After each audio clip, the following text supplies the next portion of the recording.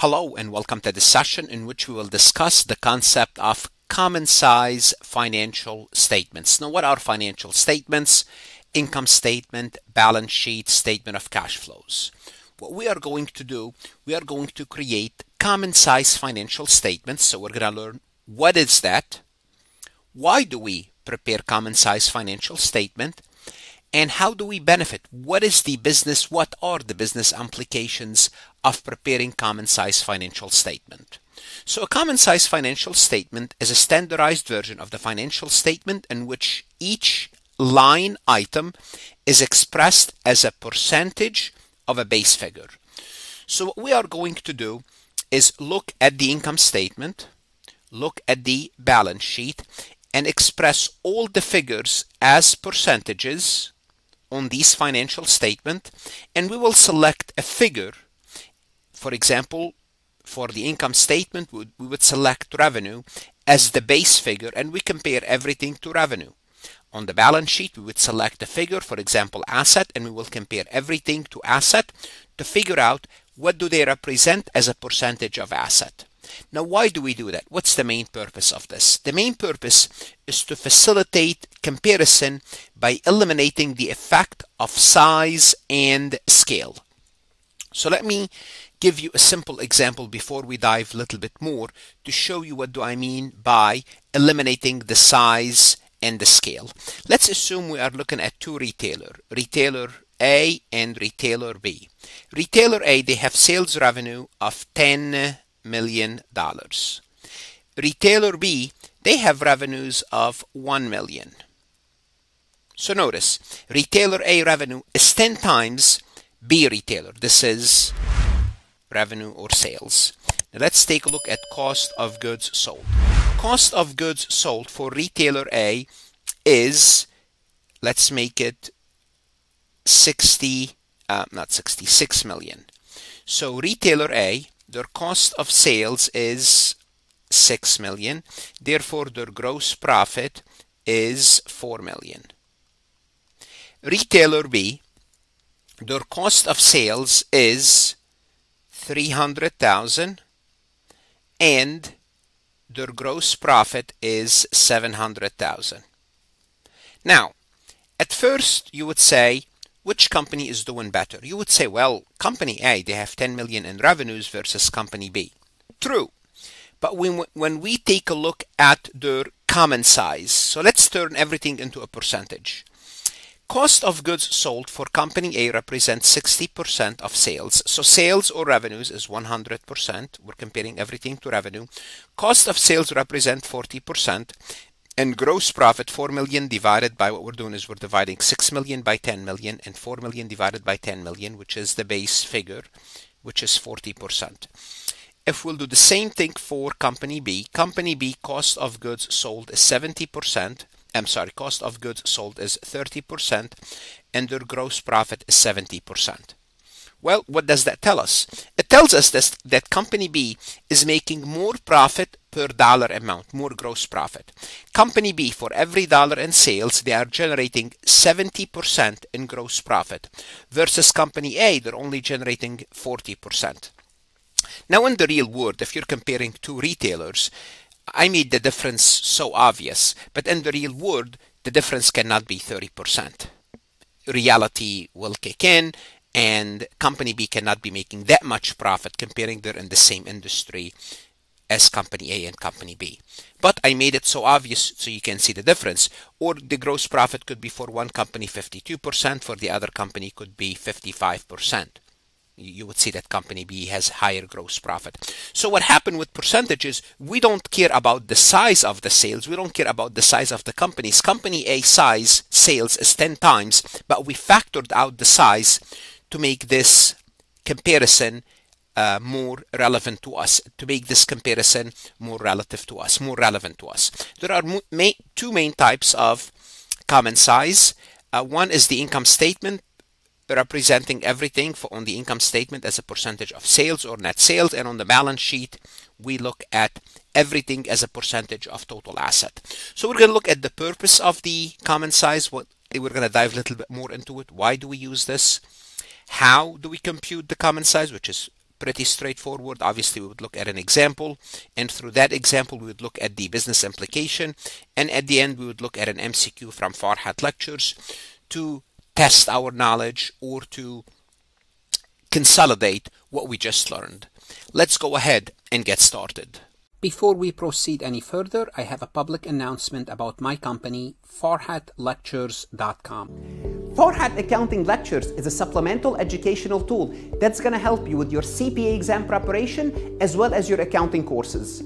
My CPA material is aligned with your CPA review course such as Becker, Roger, Wiley, Gleam, Miles. My accounting courses are aligned with your accounting courses broken down by chapter and topics. My resources consist of lectures, multiple choice questions, true-false questions, as well as exercises. Go ahead, start your free trial today. First, the purpose of the common size financial statement. As I mentioned, it helps with comparison. So enable comparison across companies of different sizes by standardizing the data, turning the data into percentages. It facilitates analysis over multiple periods. Now, it's not only you could look at the percentages, you could look at percentages for a particular company over several years to evaluate how the changes is occurring in that company. For example, a small retail chain compare its income statement to that of national competitors to see how well they are doing from a cost of goods sold, from a gross profit, from operating expenses. By using common size, they discovered that cost of goods sold is 65% of sales, while competitors is 58%. Well, what does that mean? It means they have inefficiencies in purchasing or pricing because their cost of goods sold is way higher than the competitor. That's all what we can say about this. So that's all we can say. We can say that cost of goods sold at our company is higher than the average. Vertical analysis. Provide insight relative weight of each amount. Vertical, we're going vertically. What's that going to do? It's going to help us assess how our resources are allocated. For example, in the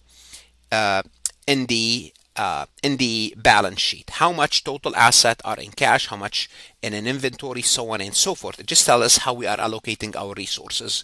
For example, an analyst reviewing a manufacturer balance sheet sees that 30% of total asset are tied up in inventory. What does that mean? Well, this signal, it could see that we have too much inventory if the average in the industry, they hold 20% in inventory. So it's going to tell management, look, you are holding, relatively speaking, more inventory as part of your total asset than the industry. So that's another purpose of it. Another purpose of it is efficiency and cost control. It allows analysts to identify high or growing expenses. For example, if you have rising selling, general, and administrative as a percentage of sales, it will highlight that. It will highlight areas of operational inefficiencies or cost savings. For example, if you're a CFO or you're in charge of a company, you might notice that selling, general, and administrative increased from 12 to 18% relative to sales over 2 years. Well, this is going to trigger internal audit to assess whether marketing or administrative costs are becoming more excessive, or if sales went down relative to those amount, or those expenses are rising faster than revenue, and to find out why. Strategic decision making. We could use this information to benchmark performance against competitor or industry averages. And this is important. When we benchmark, I'll tell you about my experience, my actual experience, how we used common size financial statement in the real world when I was in practice. For example, before you perform an audit, before you perform a review, what you will do is you will turn the numbers into percentages to highlight any deficiencies or any deviation or any abnormality from expectation. So you benchmark against certain performance. Also, investors and creditors use it to assess profitability, solvency, and financial stability. Also, if you're analyzing a company, you want to know two firms that have R&D. For example, one firm invests 20% of their sales in an R&D and the other invests 5%. Well, what does that mean? It means the firm that's investing 20%, they are interested more in the research. This signals that the first firm is more focused on innovation. And because of that, it might influence your decision to invest with them. Also, common size financial statement will improve communication. It makes financial statement information easier to understand for stakeholders with varying level of literacy. Now, bear in mind that by looking, if I, in my class, in my advanced MBA classes when I teach them, part of this common size financial statement, I give students three financial statements, and I give them 3 balance sheet, all common size, all percentages. And part of the assignments is for them to figure out which balance sheet is which company. I gave them 3 different companies and 3 balance sheet. And I don't give them any numbers, I give them percentages. For example, they would know, for example, company 1 is Walmart, company 2 is Apple Computers, company 3 could be Amazon. How would they know this? Once you understand percentages, once you understand the capital structure of the company, then you can figure out, it's easier to understand the company. Also, for improved communication, startup presents its common financial statement to potential users, so they show them each expense category as a percentage of sales to communicate where the funds are going. So this way, the users of the financial statements would understand it better. Now, what we're going to do, we're going to look at common size financial statement. I'm going to show you how to compute this, and we're going to look at a few highlights to understand the business implication of each of these accounts. For example, I'm going to first compute the change in cash. I'm going to tell you what's the business implication of that.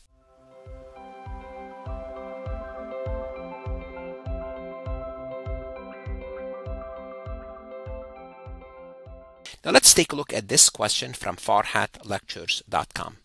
A company's common size income statement shows that its selling, general, and administrative expenses increased from 8 to 12% of sales, while the gross margin remained unchanged, so the gross profit remained unchanged. What should management infer, or investors, or users, or auditors, what should we infer from this trend? If we see this trend, what can we say about this trend? Well, can we say rising production costs are eroding profitability? We can't say that. Why not? Because production cost deals with gross margin, and gross margin remain unchanged. The problem is not gross margin here because it remain unchanged. So we can get this one out. Operating efficiency has improved.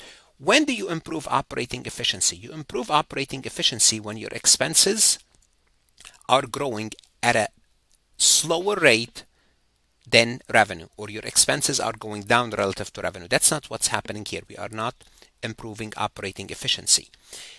Overhead expenses are rising faster than revenue. Yes, here what we're saying is our overhead expenses to run the company, selling, general, and administrative, are rising faster than sales, because they used to be 8% of sales. Now they're 12% of sales. They represent a larger portion of sales. Whether sales stayed the same or sales increase, those expenses are growing at a faster rate. That we can say that are rising at a faster rate. Let's look at D anyway. D, the company's interest obligation has increased. Interest is a separate line on the income statement. It's very important. It's a financing cost. We are not told anything about interest. Hopefully you would not select this answer. So the answer choice will be C. What should you do now? You want to look at additional lectures, additional resources, additional multiple choice. This is where you go to farhatlectures.com to look at additional resources. Invest in yourself. Good luck and stay safe.